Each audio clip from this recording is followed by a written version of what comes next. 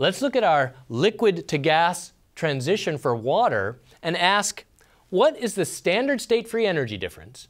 And remember, standard state means 1 atmosphere of all gases, 1 molar of all concentrations, and pure liquids, pure solids. What is the standard state free energy difference for this physical change at 100 degrees C? Is it standard state delta G is less than 0, equal to 0, or greater than 0? Think about that for a minute and make a selection.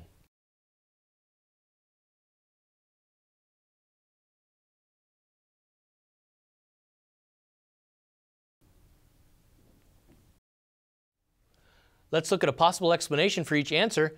A, water always boils, so delta G should be negative at the boiling point.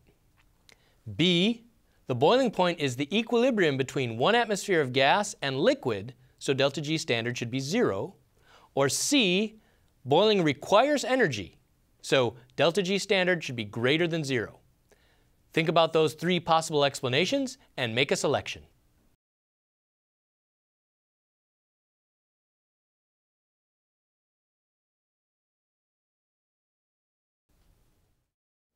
We're talking about the liquid to gas phase transition. And at 100 degrees C, what's the standard state free energy difference? Now, standard state free energy difference means, in this case, the difference between 1 atmosphere of gas and pure liquid water at 100 degrees C. Now notice we can talk about these standard states at different temperatures. The standard state is just 1 atmosphere of pressure for gases, 1 molar concentration for aqueous solutions, and pure liquids and pure solids. So we can talk about those states of matter at different temperatures. And in this case, we're talking about it at 100 degrees C. So what's the free energy difference between 1 atmosphere of gaseous water and liquid water at 100 degrees C? And I think you could say, well, that's what boiling is. Boiling occurs when there's a vapor pressure of 1 atmosphere above the liquid. So that is the equilibrium point. That's where liquid and gaseous water are in equilibrium. 1 atmosphere of gas, pure liquid at the boiling point. So what we have here is, where is the free energy difference between the 1 atmosphere of gas and liquid exactly 0? Well, right here at the boiling point.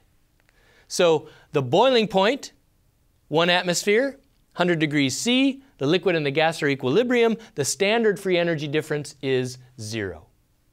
If you went to a different temperature, you would still have, and you were talking about the standard state, you would still have 1 atmosphere of gas. So that's why you say, well, if I go to a lower temperature and I still have 1 atmosphere of gas, well then of course I favor the liquid. That's a higher amount of gas, 1 atmosphere, than the vapor pressure at these lower temperatures. And as I go to higher temperatures, then I have the 1 atmosphere of gas is the favored state of the system. So delta G standard is a function of temperature. In this case, I'm right at the equilibrium where the gas and the liquid are equally favored. In this case, the correct answer is B.